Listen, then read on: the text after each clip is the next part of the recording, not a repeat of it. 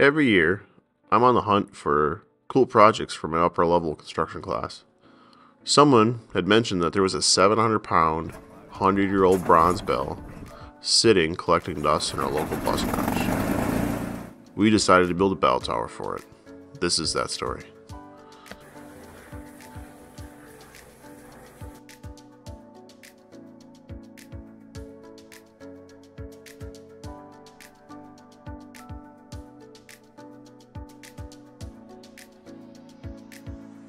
With a nod toward historic carpentry techniques, we actually decided to timber frame the entirety of the bell. Mortise and tenon joints, oaken pegs, and actually old motor oil from our buses completed the frame.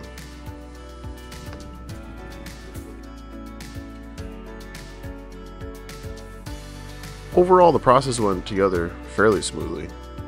It's always a struggle for an instructor, myself included, to keep a handle on the quality, keep everybody moving, and try to make sure at the end that everything fits together as the plans specified, the plans that we designed.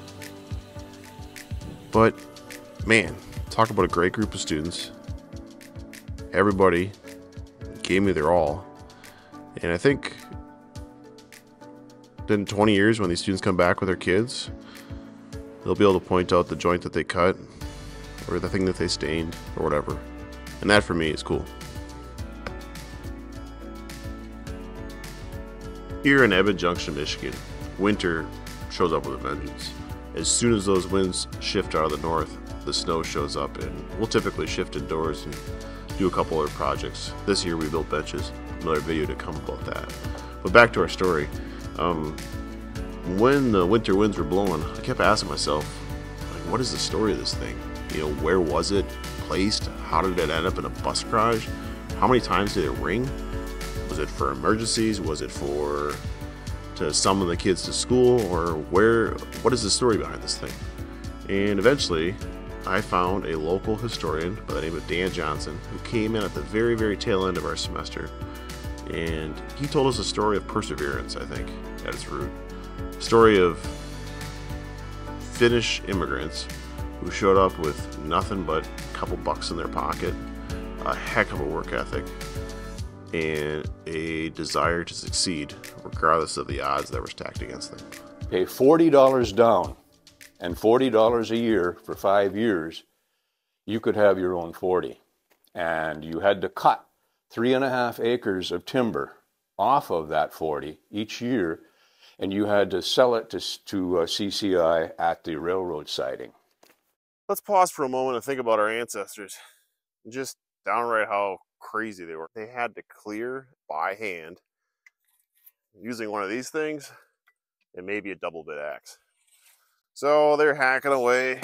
This is in the era before bug shirts like the one I'm wearing.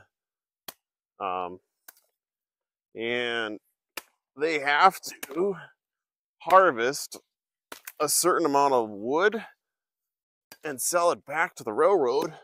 Otherwise, they forfeit their land. I'm exhausted. And this is actually just a dead old rotten spruce that fell over on our property. So let's leave it there and keep on with our story. What happened is that roughly around 1900, the country of Finland was still under Russian Tsar. And a lot of people, nearly 10% of the entire country of Finland, was starting to get they're looking for work and to escape the Russian Tsar. So exactly at this time, land was available. There was work in the woods. There was work in the mines. So we had an influx of Finns, starting from basically zero in 1900. By 1928, there were 1,600 people, and most of them were of Finnish descent. And the road names around here still reflect that. Juntanen Road, Koski Road, Hediko, Jokapi.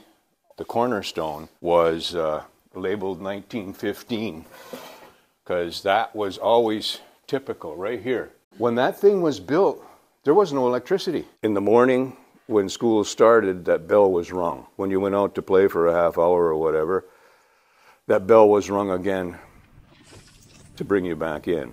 That's what the bell was for. There was no electricity, so instead of the teacher yelling her head out the door, that's what the bell was for, and for special events. So that, 100, 120 years ago, was the buzzer system. That's it.